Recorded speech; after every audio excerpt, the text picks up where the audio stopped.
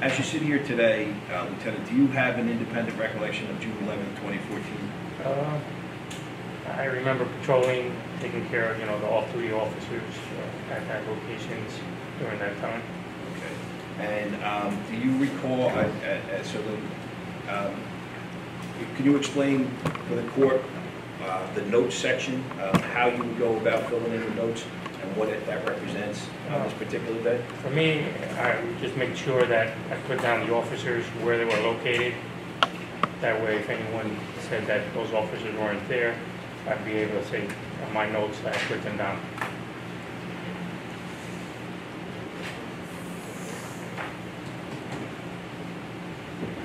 When would you normally do that?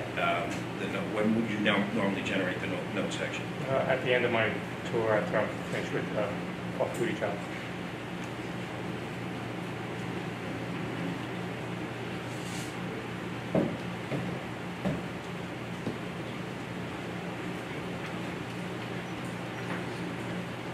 All right, and before we move on with respect to your activities on that particular day, with respect to the pay voucher itself,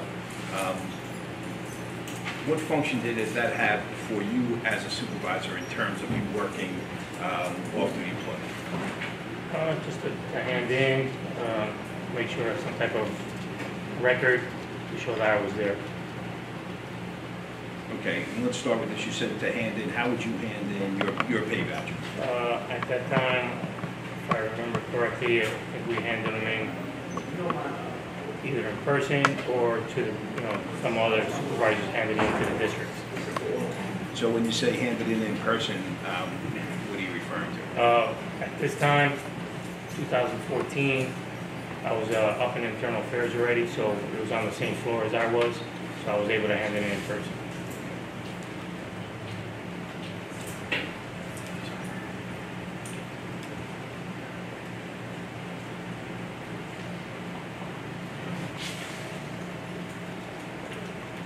And how else could you hand it in if you didn't hand it in person? I think, if I recall, every district has a off-duty box. I think they were supposed to put those sheets in those boxes.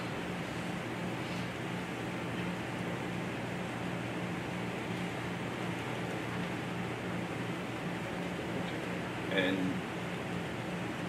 were you required at that time to have any supervisor sign off on your sheet or anybody to sign off on your sheet? At that time, no. Has that changed? Now, yes, that has changed.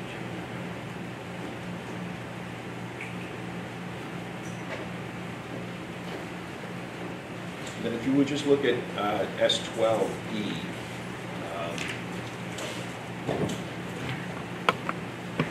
what is S12E?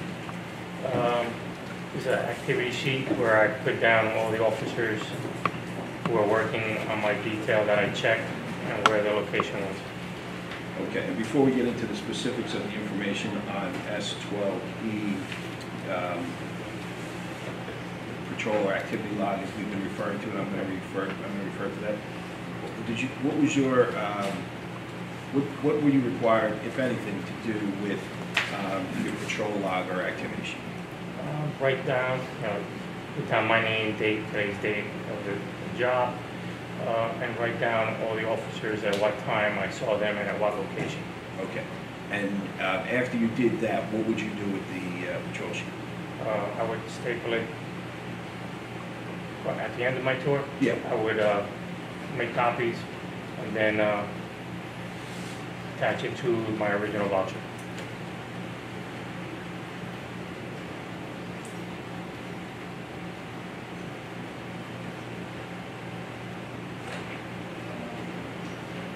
Now, with respect to the information you actually placed on your patrol activity sheet, what was your responsibility as a police officer, as an employee, as a supervisor, supervising off-duty detail? What was your responsibility with respect to the information that you placed on there? That's the answer, John.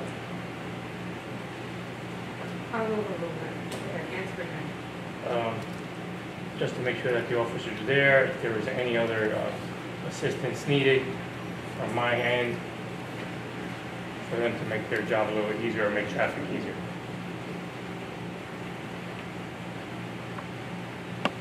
What was the responsibility? Well, strike that. let's go, now, if you would just pull out S12T and keep in front of you your control sheet, S12B. E and T. T is the roster. Oh, I see. Thank you.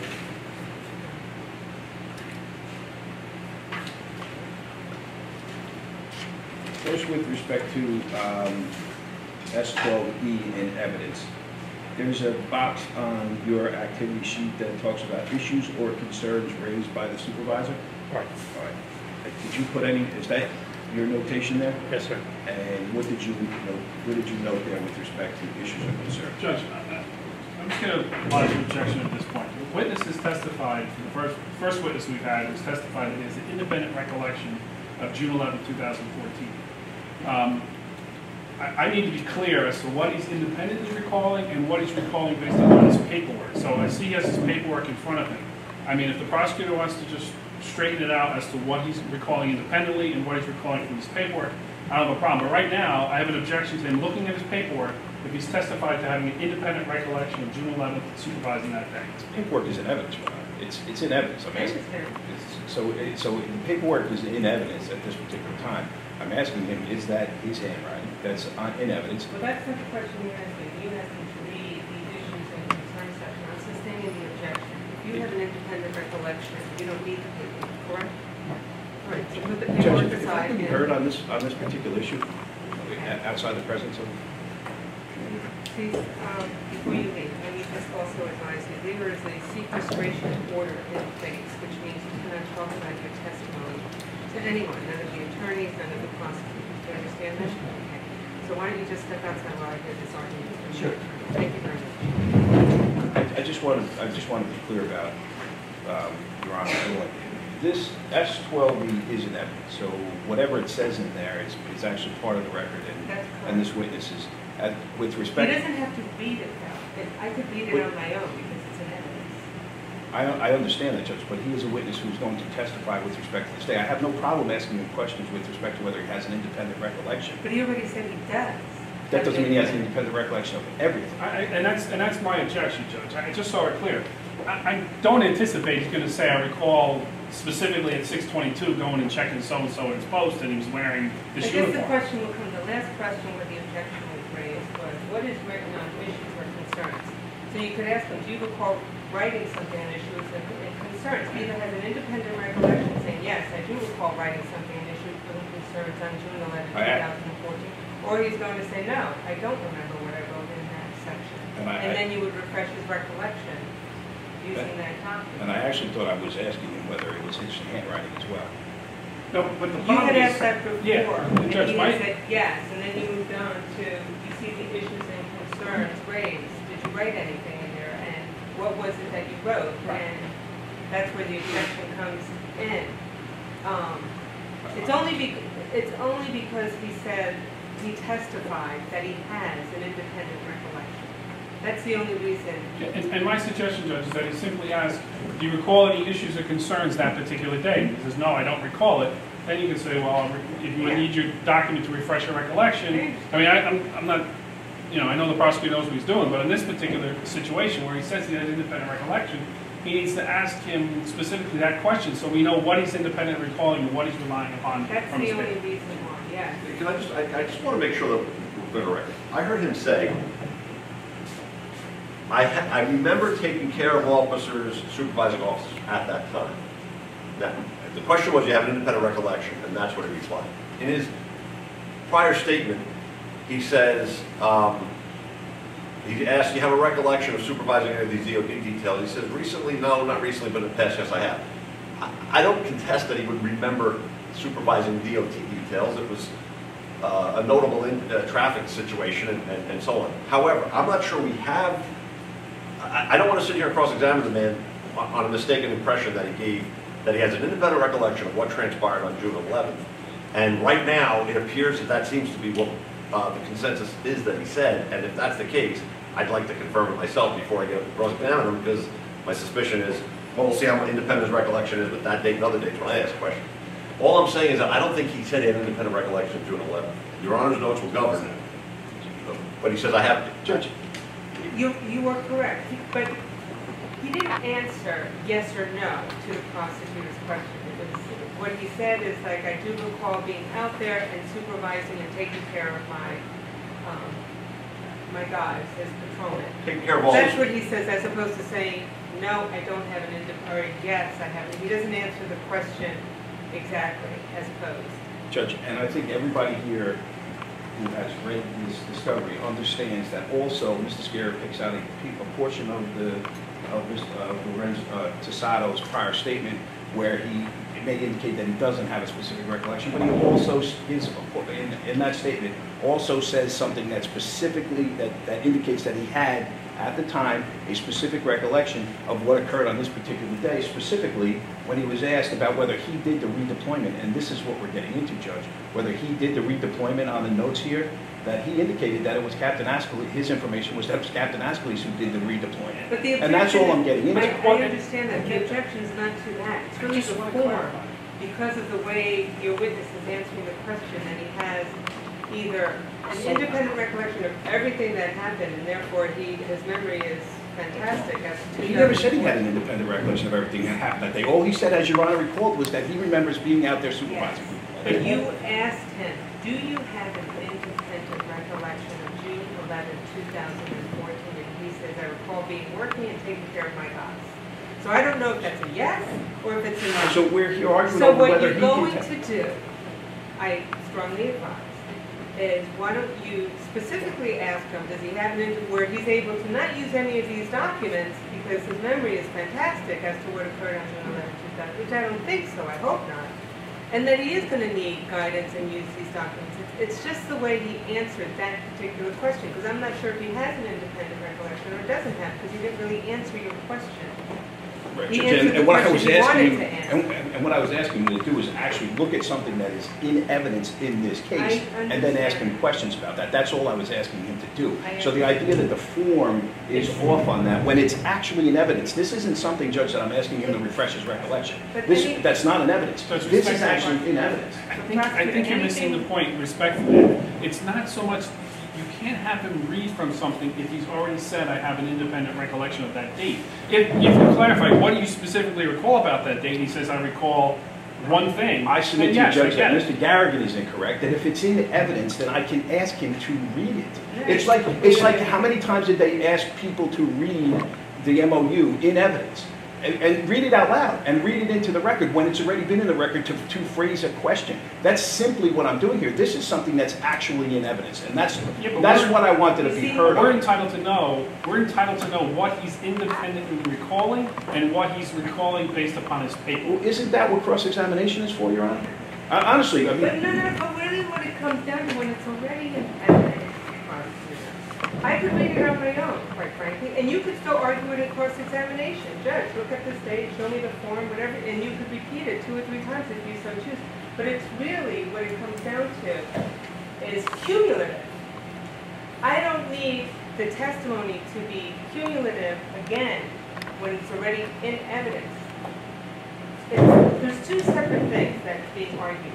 What the defense is arguing is with regard to the form of the question as to his answer having this independent recollection that he doesn't need any guidance, any documents to assist him in his testimony, versus what you're arguing, which is separately than what the defense's objection is. You're arguing with the judge, it's in evidence, he could read anything's in evidence, but he can.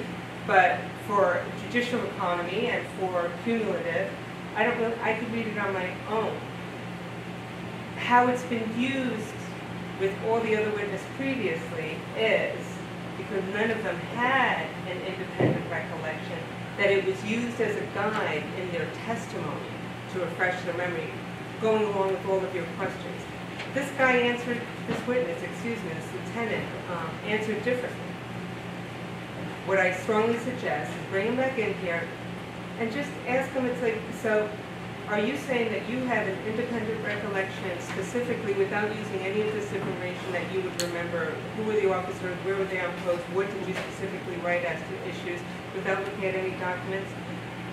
If he says yes, then you would not use the documents to I'll ask refresh you his questions recollection. similar If he to that. says no, I would need some guidance. I'm only going to counsel Mr. Sciarra's argument that he only has an independent recollection of working that day, and that he took care of his guys going around the post, and that was his only independent recollection. Because he didn't really answer your question, quite frankly, this poor client. My officer will bring in the lieutenant, please, back in. Go ahead, prosecutor. I want to ask you, Lieutenant, you had indicated, strike that, explain for the court the extent to which you have an independent recollection of the events on June 11th, 2014. What do you remember independently without referring to the paperwork in front of you? That's in evidence. I recall working that day and supervising officers on the Pulaski Skyway DOT detail. Do you remember the officers that you supervised? If I was to say yes, I can probably remember who by face, not by name. I say they were there. Okay. Based on my paperwork also, if I tell you, if I wrote down my paperwork that they were there, they were there. Well, right now, what we're inquiring about is just what you remember without looking at your paperwork. Would you remember who was at Brandon Center and what time you may or may not have booked that person? Do you remember that without looking at your paperwork? At that moment, at this moment. No. All right, so based upon that testimony, I do not find that he has an independent recollection specifically as to that date, just generally being out there, working the post, and taking care of his men that were assigned to him on that day. So with that being, you can move on and asking him specifically as to S12E. Without looking at your paperwork, do you remember whether any officers were redeployed that day? That day, I have to say no. without looking at Okay. the paperwork. Do you remember, without looking at your paperwork or refreshing recollection, do you remember if officers were, do you remember if you, strike that, without looking at any of your paperwork, do you remember whether you were the person who redeployed officers on that particular day? That day, no. So you would need to refresh your recollection. Yes, sir. With respect to S12E, if you could read the issues to yourself, and then I want to ask you a question specifically about the writing and if that's your writing. Just read it to yourself.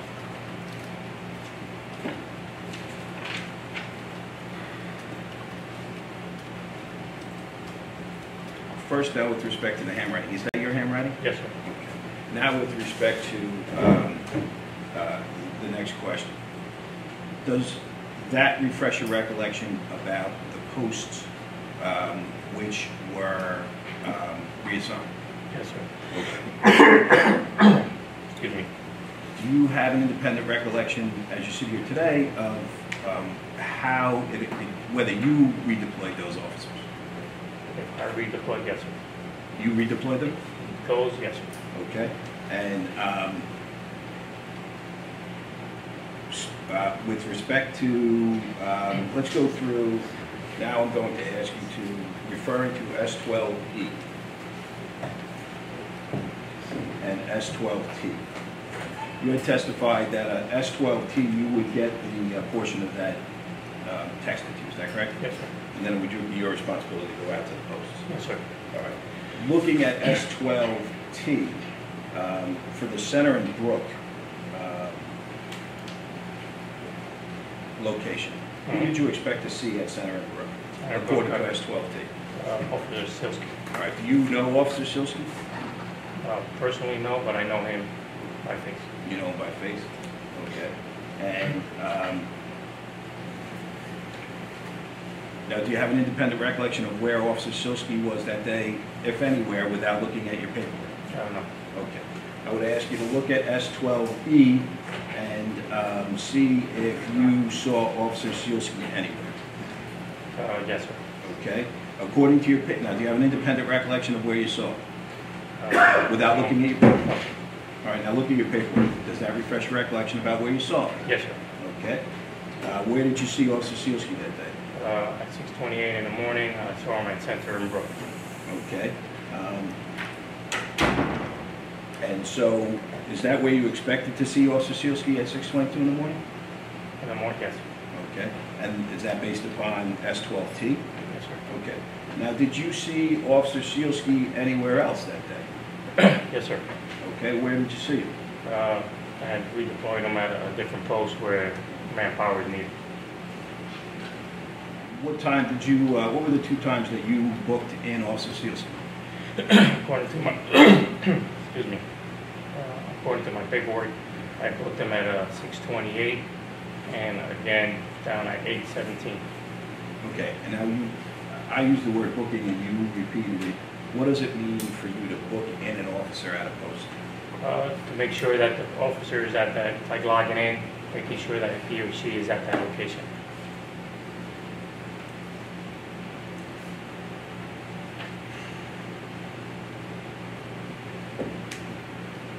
Okay. And so if you could just, let me just, since we're going through, we'll go through one at a time. There's a group of pay vouchers that have been marked as S12 in that subfolder, specifically S12I.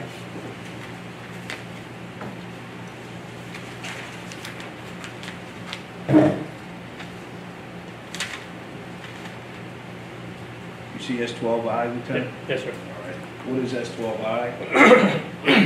It's an off-duty pay voucher for Officer Sealski. All right. And Officer Sealski, is that, with respect to the information on the to be completed by the officer requesting off-duty employment, is that your handwriting there? No, that's it. Okay. And with respect to the detailed project name and location, what did Officer Sealski indicate? He put down DOT, Pulaski Skyway, Center, and location Center and Brook Street. And with respect to the notes section, is there a signature there? Yes, sir. Is that your signature? Yes, sir. Now, what does that, when you affix that signature to that pay voucher, what did that mean to you? Just to show for me that I checked him and made sure that he was at his location. And he's, on your patrol sheet, you have two locations for Officer Sealski, is that correct? Yes, sir, that's correct. Okay. And on the pay voucher, there's only one. Yes. In your mind, based upon your understanding of the policies and the policies and procedures and the requirements as a supervisor, do you have an issue with the fact that there's only one location? No. And why is that? That's his original post that he was assigned to. Okay, so back to S12T.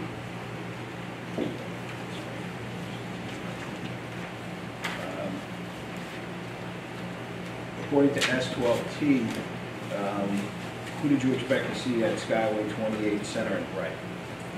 Center and Bright, Skyway 12, Officer Pescatore. All right.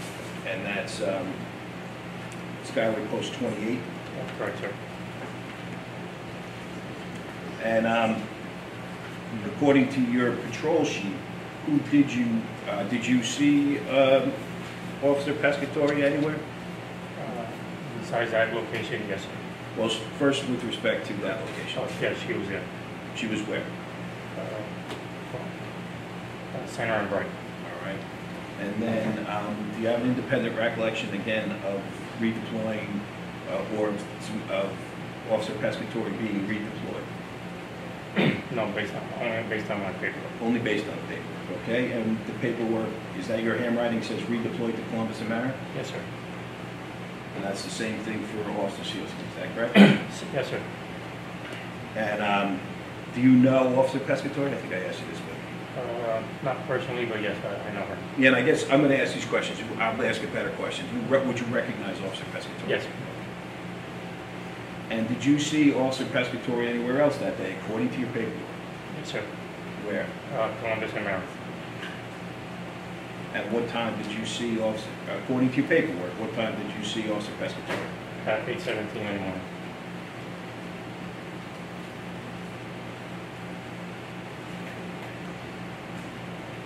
And I want to ask you to take a look at S12J.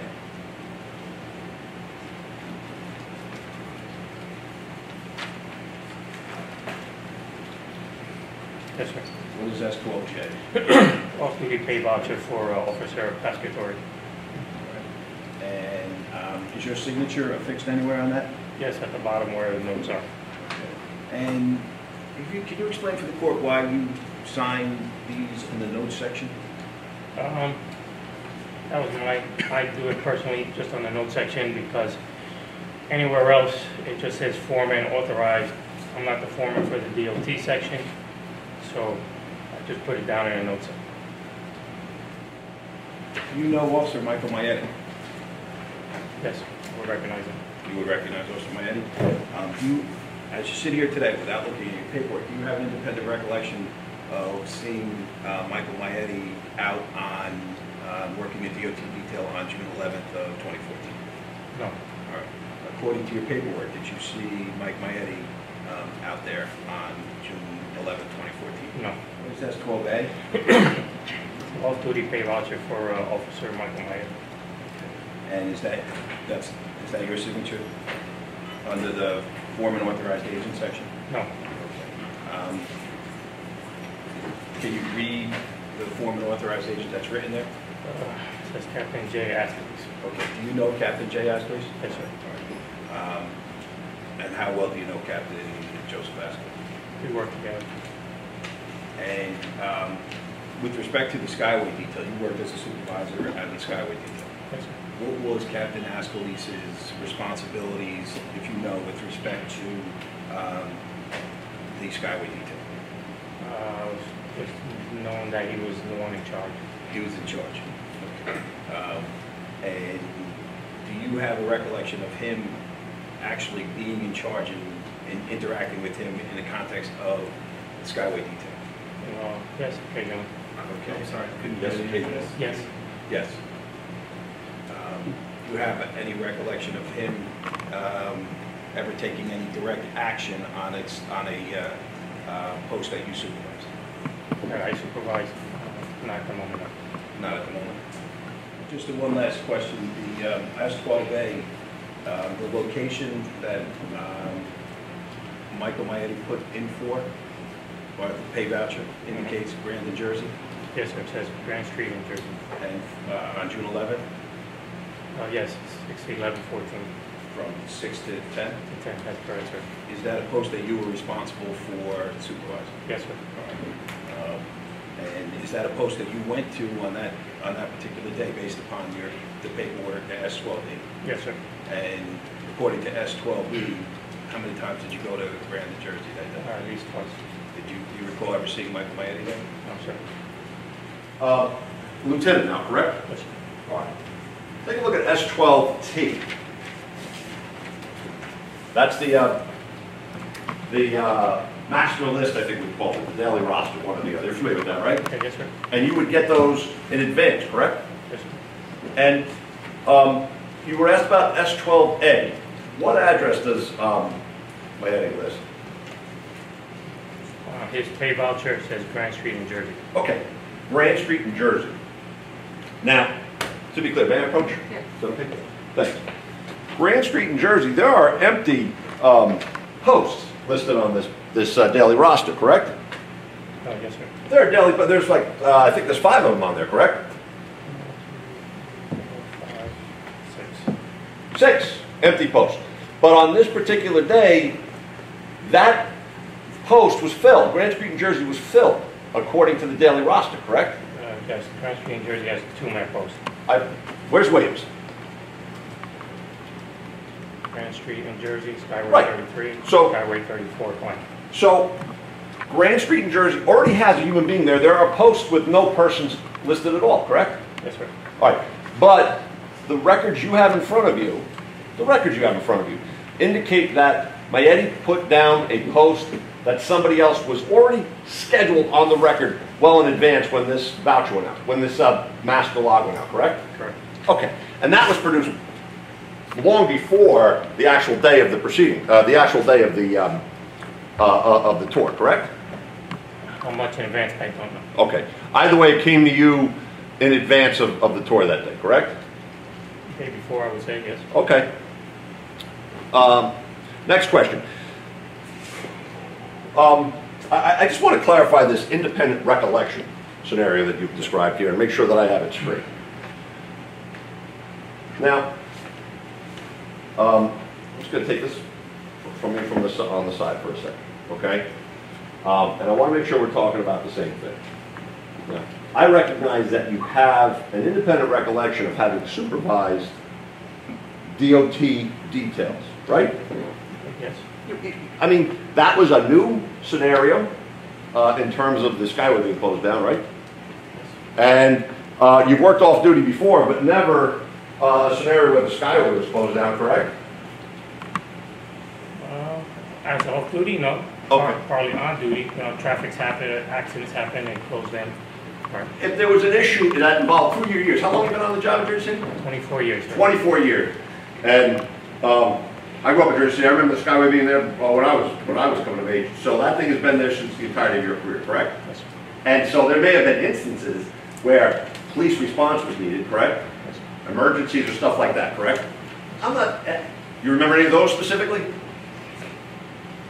Certain dates? No. No. Okay. So those just deal with your time as a police officer, correct? Yes, sir. All right. Now, and that would be when something occurred that required a police response in the normal course of your police activity, right?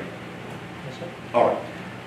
In terms of the Skyway detail, this was the first time that 100 officers plus a day were being detailed to try and deal with traffic for this closure of that roadway, correct? Yes, sir. All right. So you have a recollection that this created overtime opportunities for supervisors, correct? Not overtime, off-duty pay, different pay. My apologies. I have a horrible tendency to commingle the two. That's okay, everybody makes mistakes. Well, if you want to count, keep them going, because I make 1,000. But anyway, regardless, there were off-duty opportunities, correct? Yes, sir. Okay. And the off-duty opportunities came in the form of supervising these various districts where they had various posts related to traffic they were expecting as a result of the Skyway closure, correct? That's what you said, yes. All right. And so you have an independent recollection insofar as you supervise some of those, correct? Yes, sir. You remember how many you supervised between April and September of 2014?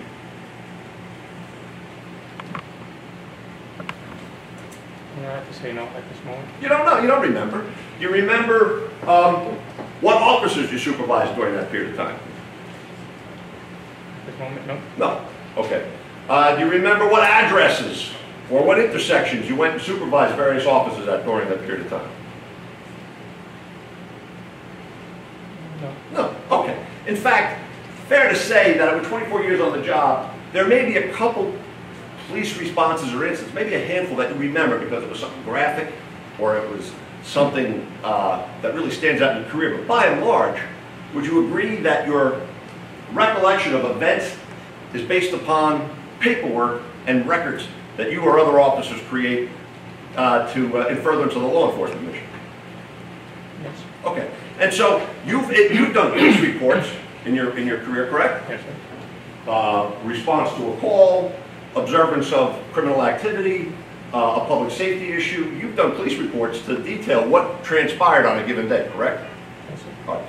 And those, after the fact, have become kind of like your recollection of the events in question based upon some questioning you may get in a criminal proceeding, in a civil proceeding, in a juvenile proceeding, whatever it may be, right? Correct. All right.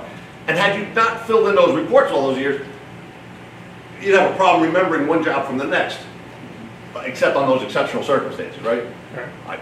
And so in terms of Skyway details, in terms of having done these supervisory jobs, is it fair to say that without the paperwork, you can't specifically recall anything that transpired with regard to those matters? Yes. Yes, okay. And that's all I'm trying to be is fair. Okay. All right, good. You said that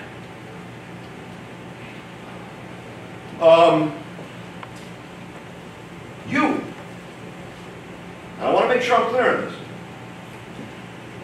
you had a recollection of moving officers Sealski and Pescator from their post to a different post. You recall that? Yes, sir. All right. Now, I'm going to try and drill down on this a little bit, but I'm going to ask you what your function was as you moved from, when you went out and supervised these locations, what was your function? To make sure that they were at their location, directing traffic if necessary. Okay. Would you, when you say if necessary, there was a lot of traffic, right, on this? Certain locations, Okay, sometimes they didn't have to direct traffic? yes. Okay. And would you go through the entire district that was assigned to you? To those locations, yes. Yeah. Would you note unmanned posts? Man post. My notes, I didn't put them down. No. You didn't. Okay. Well, take a look at your, go back to that document, the folder marked June 11th, if you would. And look at S12E. May I again, Your Honor? Yeah. All right, and Lieutenant, if I get too close, let me know, all right? I think this is the one we had. S12E, your Activity log? activity log / patrol log, all right? You list times, names, and locations here, correct? Yes, sir. And you have details on one thing, I'm going to get to that shortly. How, so the first one, you have a 622 Brandon Center. See that? On S12E, do you see that? Yes, sir. Okay, I'm sorry, because everybody can hear you, I just want to make sure. Yes, Yes, right? sir. Okay, thank you. Good catch. Now, tell me about Grand and Marin. Who was there? Grand and Marin.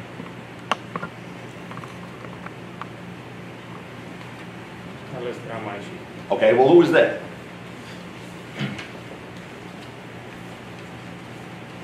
When you say not listed on your sheet, you're referring to S12E, correct? Yes, ma'am. The activity log? Yes, Your Honor, I'm sorry, thank you, that's what I was looking at. S12E, Grand and Marin's not on your sheet, correct? Right. All right.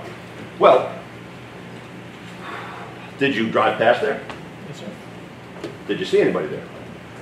Not based on my sheet. Not based on your sheet.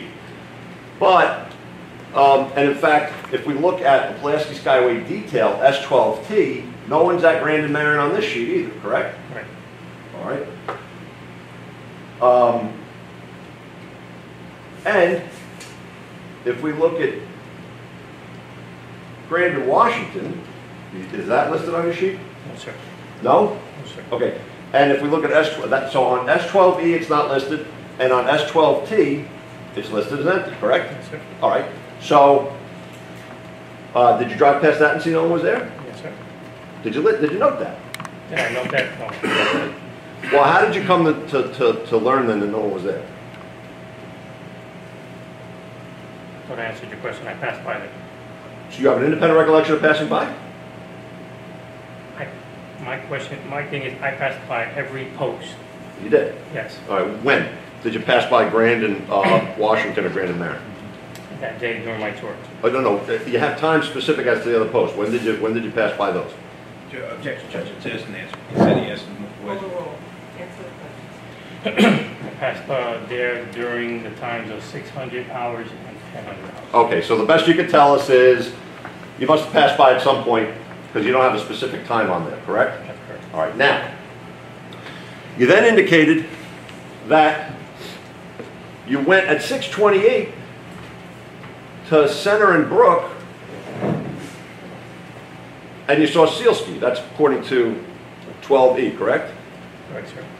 And then at 6:28, the exact same time, you saw Pescatory at Center and Bright.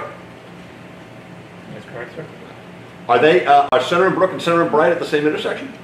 1 block away, sir. 1 block away. So at 6:28, did you stop and talk to somebody and do anything? Center and Bright, no, sir. No. So did you sign them in? Did you sign their voucher? No, sir. You didn't sign their voucher. Not at 628. How do you know that? because I've signed my vouchers, and when I see them the second time around. So your You rec, have to really speak I'm up. sorry, Yeah. my throat's a little hoarse. you need some water or something? Go ahead, sir. I'm sorry? I can continue. Okay. All right, so it's your testimony that you signed the vouchers on the second pass-through? Yes, sir. Okay. Let me see something.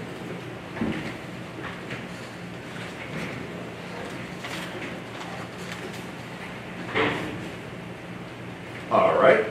Well, let me show you Sealski's. Take a look at Sealski's voucher. Is that Sealski's voucher? Yes, sir. Does that have your signature? Your signature's on the notes section. You see that? Yes, sir. I'm going to ask you about that in a few minutes. And you signed Sealski's voucher? Yes, sir. At what location? When I redeployed him at Columbus and Maryland. Wait, but that, where does it say that he was? My patrol sheet. No. Where does it say he was on his voucher? Look at S12I. Yes, Center and Brook. Center and Brook, which is what it says on your patrol sheet at 628, correct? Correct. But you just said you didn't sign his thing until after you moved him on the second run-through, correct? Correct. So why does it say Center and Brook? Because he was there at his first time when I met him. And that's where the paperwork on wherever you have the sheet, the master log has him located. Let's see, the original's in here. That's my copy. No, maybe here, we'll just give you this one, it doesn't matter. I'll give you that. S12T. Yes, sir. That's where it has him located, but that's not where you have him located when you signed his voucher. Correct? Yes, sir. Why'd you sign a voucher that it misstates where he's located? So he's listed on the master sheet at Center and Brook. Okay, the question is, why did you sign a voucher that misstates where he's located? He was at 2 locations, sir, so it's not a mistake. Ah. He was at both locations. So, to be clear then, it's your understanding that you don't need to have every location someone may be at, correct? Is that your testimony? If you could just be clear about the paperwork they're referring to. We're looking at Sealski's voucher. Talking about the voucher. Yes, sir. Well, I just asked you to be clear about that with respect to that versus the patrol sheet. 12I. Thank you. Yes. 12I has one location, correct? Yes, sir. Your patrol sheet has 2 locations, correct? Yes, sir. So it's your understanding that if someone moved from location to location, they could, you didn't have to write down a second location, correct? Correct. Is that right? Yes, sir. All right, well, let's just try and figure out a few of these other ones that we could. RAM is 12F, see that? Yes, sir. Okay, now you have him at what? Center and Grand. Center and Grand, and you have them again, that's first on your list and last on your list. And by the way, you understood these numbers not to be officers in their posts, but each time you went to a place? Is that right? Yes, sir. Okay. And you have Grand and Center, and the patrol, the detail here has him at Grand and Center, right? Yes, sir. And he's got Grand in York, but he crosses out, Center in York, and then he crosses out and puts Grand, correct? That's what it says on the paperwork. Okay. Do you know if he was at Center in York and they crossed it out when he got moved to Center and Grand? He didn't get moved anywhere. That's his location. Okay, so he just wrote the wrong address and then crossed it out. Is that what it looks like to you? That's what it looks like. All right, but you don't have an independent recollection of that one way or the other, correct? Nope. No, okay. Let's see. Let's take a look at this one.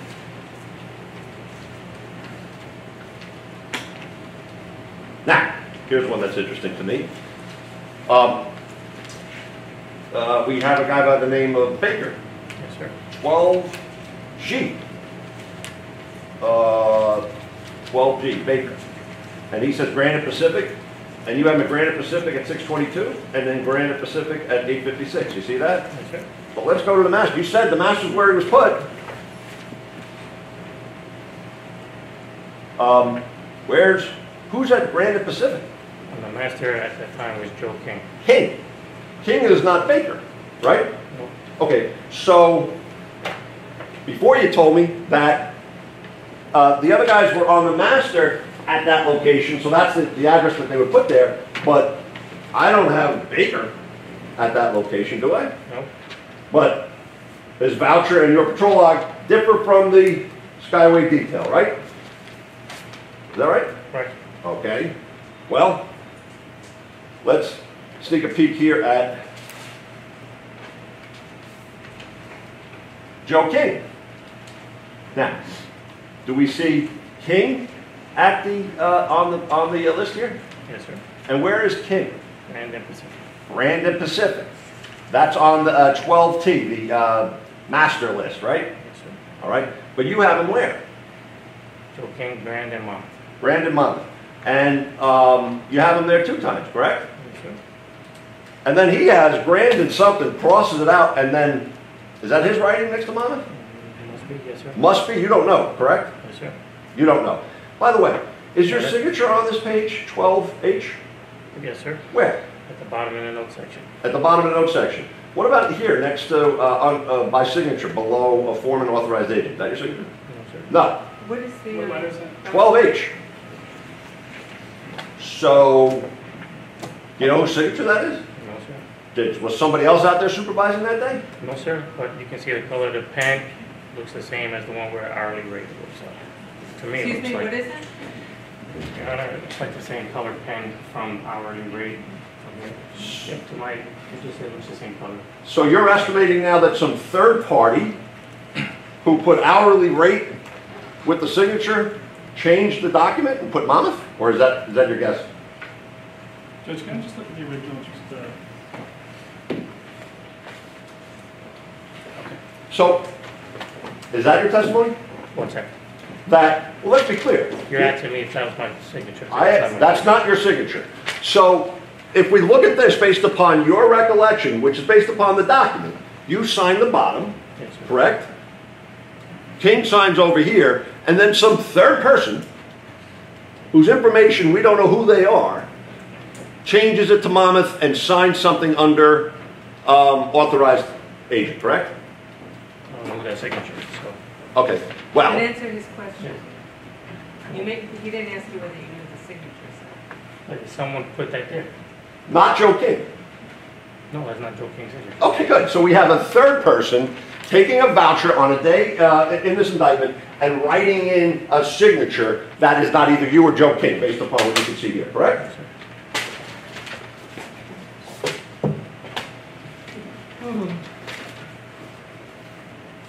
Now, let's just take a look. We got some more vouchers here. We'll go through them as quick as we can.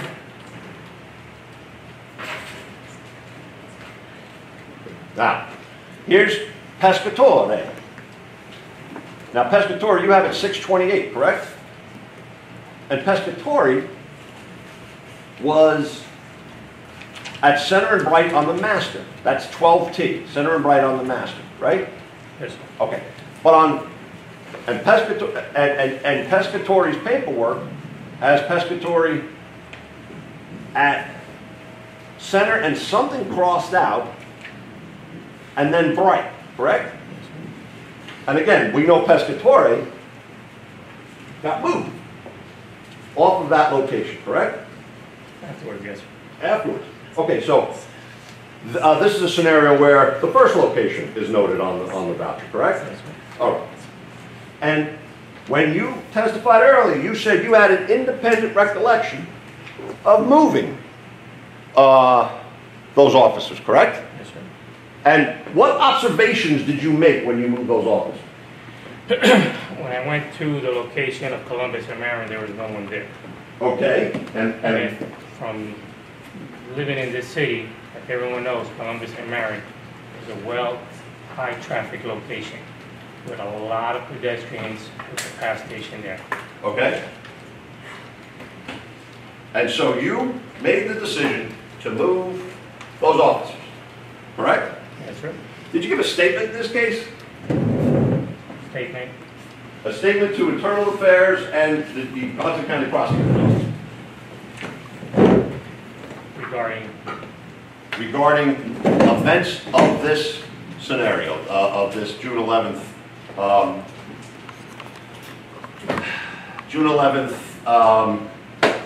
DOT detail.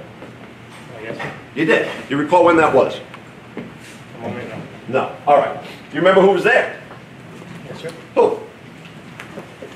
The attorney in front of me, The attorney in front of you. Who else? both attorneys, sir. Both attorneys. Okay? So when you say the attorney in front of you, we're overloaded with attorneys. The two right in front of you are Mr. Stolman and Mr. Cho, right? That is correct. Are those the two you're referring to? Yes, sir. All right. So you met with them? Yes, sir. When? Don't recall the date at the moment. Can you estimate the date? Don't recall at the moment. All right. Was it in the last 3 months?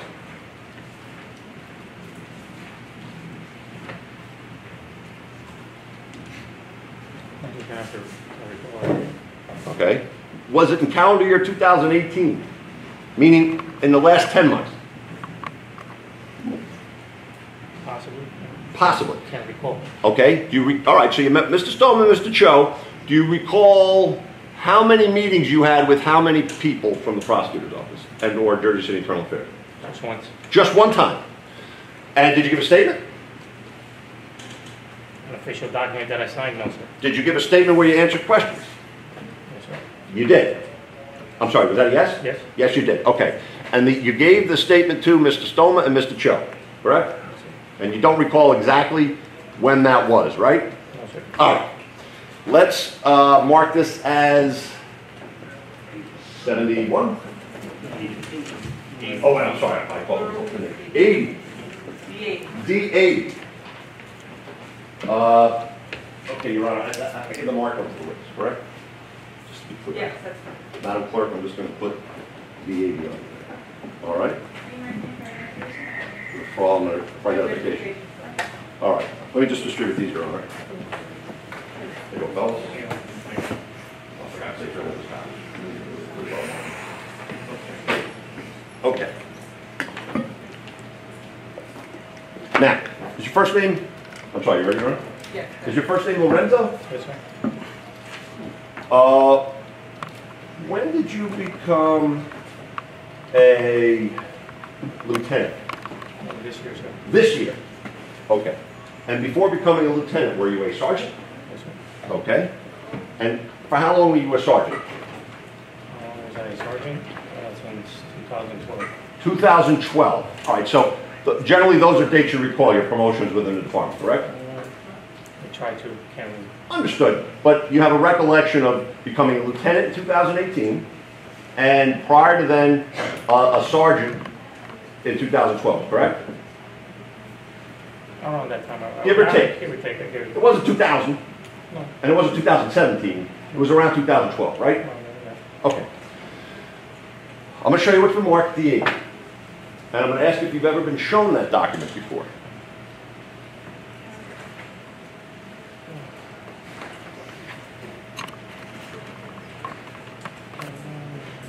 No. Okay. Well, this has been provided to us in discovery by the prosecutor's office. And in fact, this was part of the discovery they used with regard to the investigation in this case. Now, you see here it says D80, that's our marking for purposes of the trial. See that? All right. And then it says State of New Jersey, County of Hudson. And then it says in the matter of a certain internal affairs investigation. And it says transcript of the statement of Sergeant Lorenzo Tosado. You know of another Lorenzo Tosado in the police department? no. No, sir. No. Okay. And it says location. Hudson County Prosecutor's Office, Jersey City, New Jersey, January 20th, 2016.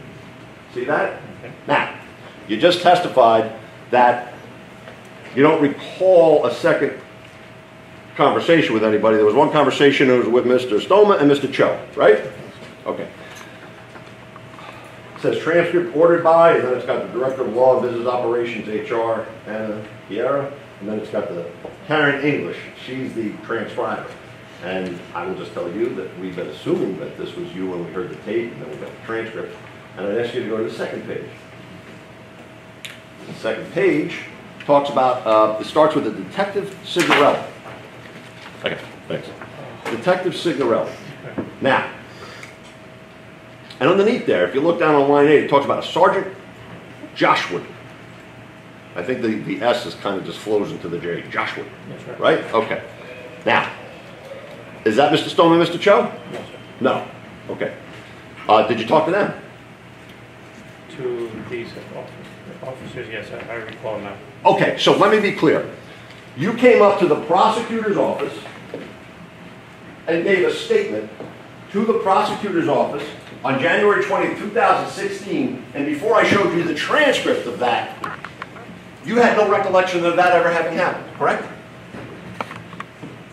No, I recall. You recall it now. When I was questioning you a few minutes ago, you had no recollection of it, right? I thought you talked about the attorneys. I didn't think you were talking about officers. Oh, so when I asked if you were ever interviewed in this case, you remembered this conversation? No. You did. That's my point. I just asked a bunch of questions about who you spoke to. You said you spoke one time, and it was Mr. Stoma and Mr. Cho, correct? Yes, sir. And now I show you a document, which is a transcript. We've gone through it. We've heard voices on there. And it's a transcript of a statement that has Sergeant Lorenzo Tosado on there from January 20th, 2016. Are you telling me you remembered that before when I asked you questions about giving a statement?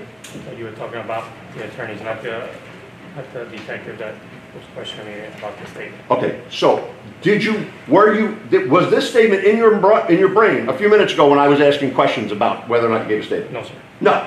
And now it's in your brain because I showed you the paperwork, correct? Yes, sir. And you didn't remember it before, correct? Okay, that's all. That's it. It's okay.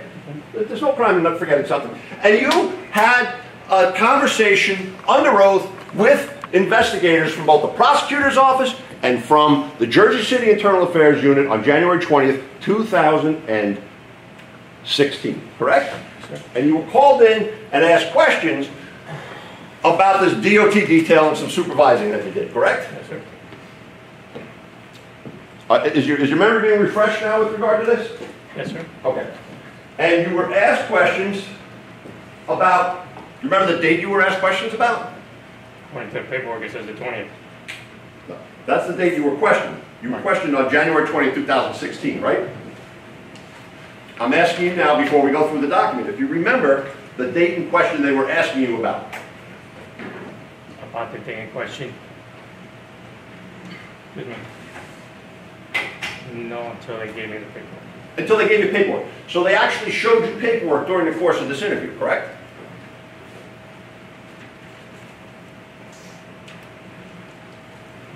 I have to say yes. Yes, okay.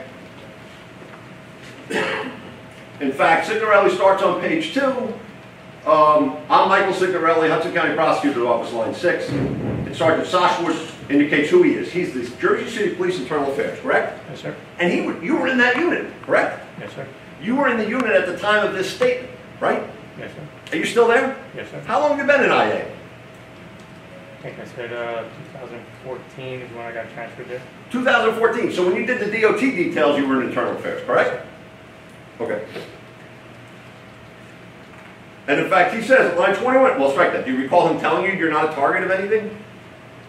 Yes, we told me. He told you that, right? And it's right there on page 2, line 21. You recall him telling you this was about the overtime details with the Pulaski Skyway? Yeah, he told me about the Skyway detail. Okay. That's page 3, line 5. And I'm just doing this so that you know I'm not sneaking up on you with anything. And then you recall being placed under oath. Yes, sir. Did you understand what the oath meant? Yes, sir. It meant you were telling the truth, correct? Yes, sir. And it meant that if you were saying anything that was willfully false, that could be a problem for you, correct? Yes, sir. At Internal Affairs, since 2014, you've taken a bunch of statements, haven't you? Yes, sir. From officers? From officers? Yes, sir. Yeah, and they're obligated to tell you the truth, correct? Yes, sir. And you were giving your statement to not only the prosecutor's office investigator, but also Jersey City Internal Affairs Sergeant Soshwood, correct? No, it's a Hudson County prosecutor's investigation. Okay. He was So- present in the room, but it's not a Jersey City investigation. Well, did Soshwood ask any questions? I don't recall him answering, don't give me any questions. Okay. But let's just see if we're clear on this. Does anyone have any order for the witness? Spare one, Your Honor. Thank you.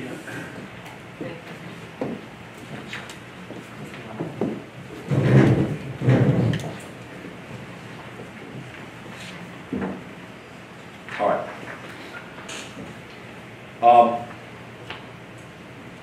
Let me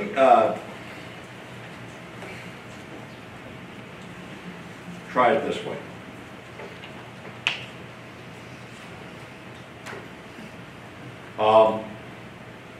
Do you recall answering questions about what your duties were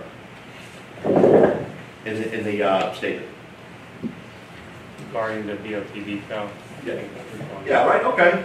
That would make sense. That's what they were asking you about, right? Now,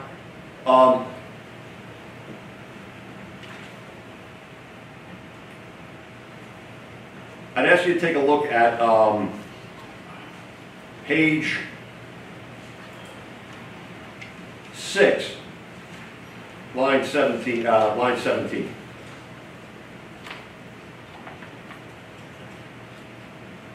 And you're shown a document. I don't have the document attached to the statement, but you're shown a document, Signorelli. And by the way, I'd like you to look through it. Has anybody asked any questions other than Signorelli during the course of this investigation up to that point? No, sir. So on page 6, Signorelli's showing you a document, correct? Last time we skipped one statements. Now,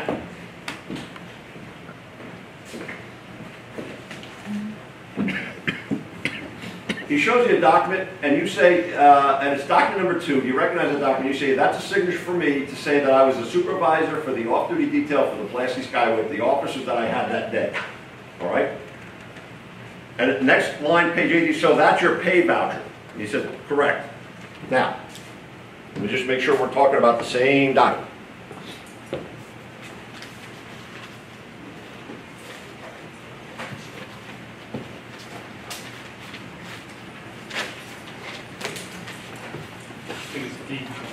Yeah, unfortunately everything got blended here, so give me a minute. Is that attached to his, Yes. It took a ride on me, Judge. No. Here we go. It's 12D. So, at that part of the statement, is he questioning you about your pay voucher marked 12D? Yes, sir. Okay. And that's the pay voucher that you signed as a supervisor, correct? Yes, sir. And that is your signature on it, correct? Yes, sir. And at the bottom you mark who you supervised that day, right? Yes, sir. All right. In fact, that Signorelli asked in line 14, okay, all right, and you wrote the post and the officers down in the note section of this voucher. You see that? Yes, sir. And you answer right.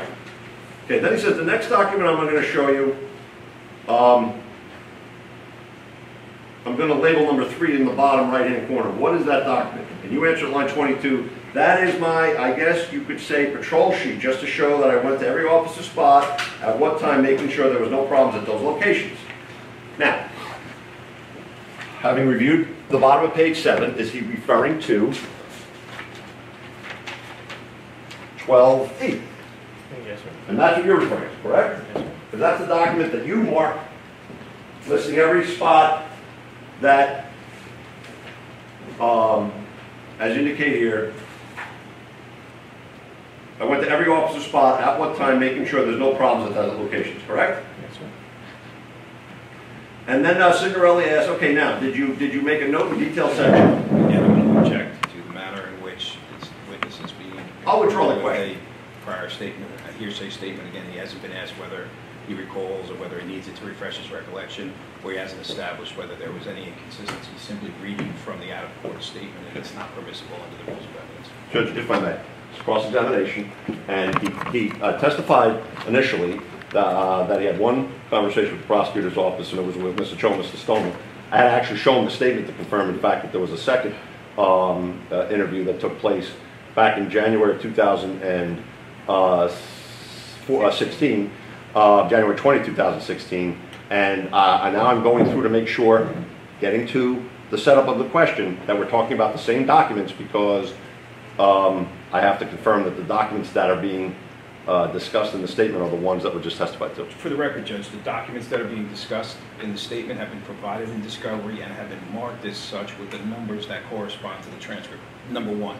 Number two, Lieutenant Tosado has already indicated that, yes, he now recalls having been shown the transcript, the fact that he does recall giving a statement. So the idea that he gets to, that the defense counsel should be able to read a hearsay statement into the record. Yes, Your Honor. Okay.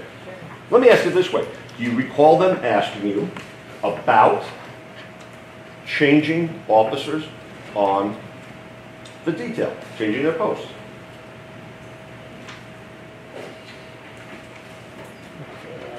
I remember if they told me. If you don't recall, I'll just show it to you. I don't recall. Okay. Let's take a look at page 8. Make sure we're clear. Back to page 8, and we are dealing with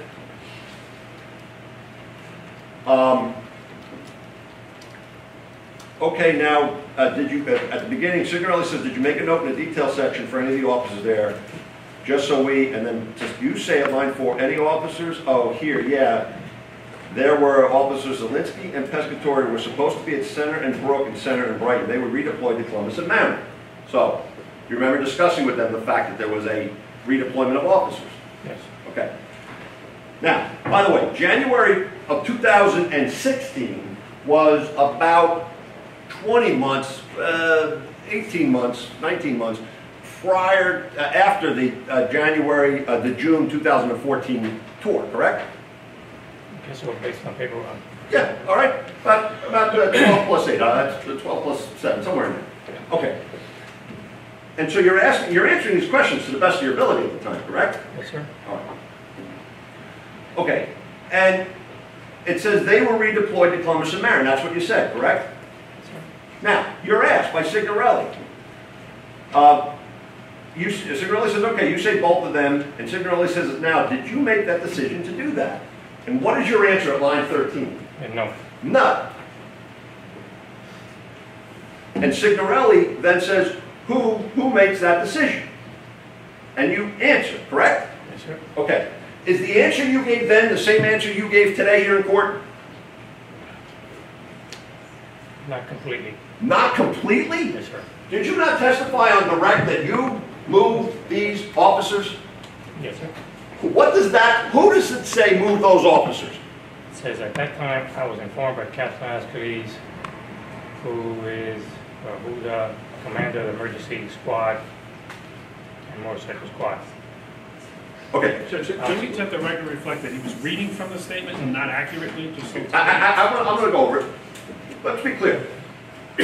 Signorelli asks, who makes that decision? And you answer, at that time I was informed that Captain Ascolese, he was the commander of the emergency squad and motorcycle squad. I guess that was whatever the unit they want to call themselves, special. The special ops captain had reassigned them to down that direction. You see that? Yes, sir. It doesn't say you moved them, correct? No, sir. It says Ascolese moved them, correct? Yes, sir. And you went further. You said I was informed that he moved them, correct? Yes, sir. And you went further and you said he was in charge of the operation, correct? Yes, sir. Why'd you come in here today and say you moved them? Because the first location I was at with them was there, and that's when I was informed to move them. So I moved them. I see. So now it's your testimony that you were informed by Ascolese to move them. Yes, sir. Okay. So earlier when you said you moved them, you made that decision, yet you omitted that Ascolese told you to move them, correct? Maybe. Probably didn't recall at that time. Didn't recall. But now you recall the fact that people were moved by Joe Ascolese, the captain in charge of this detail, correct? Yes, sir. Okay. And so, to be clear, when you gave that sworn testimony back in January of 2016, you were telling the truth that you had been informed that it was Ascolese, correct? Yes, sir. And when you mentioned it earlier, that you did not. Strike that. When you testified earlier under oath that you made the decision to move them, you had forgotten that it was Ascolese who told you to move them, correct? I moved them because I was the last supervisor they saw. So yes. That doesn't, okay. Answer his question. Earlier when you testified, Right, yes, sir. you had, let's be clear, when you said you moved them, you had forgotten that Ascolese had told you to move them, correct? Yes, sir. Okay, so, to be clear then, the truth, as we know it today, is that Joe Ascolese was out there monitoring this and told you to move officers, correct? Yes, sir. Thank you. And by the way, who asked all of the questions in this statement up to that point? Statement. Up to that point. Take the signal. That's right. Next question. Who asked the next question? Well, let's read it. Bottom of page 8. Bottom of page 8. Detective Signorelli hears this thing that the captain was moving people around from you, and he says, okay, and then the next question is answered by who? Says there, Sergeant Joshua, line 24. Internal Affairs for the prosecutor's office then steps in and starts asking questions, correct? Let's write that. Internal Affairs for Jersey City Police Department, not the prosecutor's office. The Jersey City Police Department then starts asking questions, correct? Based on this, yes. Based on that, or based on what's in front of us and what you recall? What I recall. Okay, so here's the first thing I want to ask. Were you aware, does this help refresh your recollection, that there was an internal affairs investigation also occurring? In Jersey City? Yeah. No. No. Had you heard anything about an internal affairs investigation? No. Okay.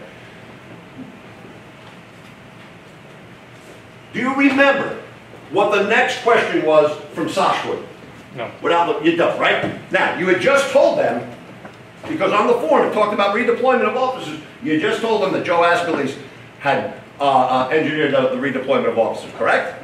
And the next question, do you recall it being about anything to do with Joe Ascolese and his activities on the Skyway detail? Yeah, he's in charge. Okay, that's what you told them. Do you recall anything else in this statement about asking about Joe Ascolese and him moving people? No, sir. No. In fact, the next question, do you recall what the next question was? No, sir. No, it was, well, we can read it. What was your responsibility when you went around post to post? That's what the issue was, correct? That's what the paperwork says. That's what the statement says, Yes. correct? So, Jersey City Internal Affairs had no interest in learning from a witness who advised that Captain Ascolese had been moving people around. They had no interest in learning by asking you a follow-up question, correct? Objection, Judge, as to what this witness can testify with respect to what Jersey City Internal Affairs' intention was. He can ask him certainly what was the next follow-up question, but to ask this witness to testify what was in the mind of Sergeant. I was withdraw, Your Honor. It's argumentative. I apologize. Let's be clear. You had offered information to them about Joe Ascolese being out there and moving people, and they didn't ask you a follow-up question about that, correct? Didn't ask it, no. And in fact, the questioner changed from Signorelli in the prosecutor's office back to Shashwood in the Internal Affairs unit, correct? Change? What? All the changed. Let me be clear. All the questions before now were from Signorelli, correct? Right, but this is not a Jersey City Internal Affairs investigation. It's What was Jersey City Internal Affairs doing there? assisting Assisting. Assisting in what? whatever investigation they're doing. Who's doing? That's the county prosecutor. Okay, so it's your testimony that there was no internal affairs pending? Right now, all I know is Jersey City. Okay, then what was Sashwood asking you questions about then? If you thought it was just a criminal investigation, why was somebody not in the criminal prosecution office asking you questions? Because I was in the target. What's that? I'm not a target. Okay, so Jersey City was there because you weren't a target? He's there to help out, like I said before. Help out is what you understood his role to be, correct? Assist, yeah, help. Assist. Like when you say something about Ascolese moving people around and the next question has nothing to do with that, there's no follow-up. Is that what you mean by assist? Like prosecutor, I don't know what they were thinking of. Yeah. It's not my investigation. By the way, is there any indication in this statement in any way, shape, or form that Mr. Stoma or Mr. Cho were in that room questioning you? No, they weren't. They weren't. Okay. But this stated took place, right? Yes, I did, sir. All right. Your Honor, can we take a break?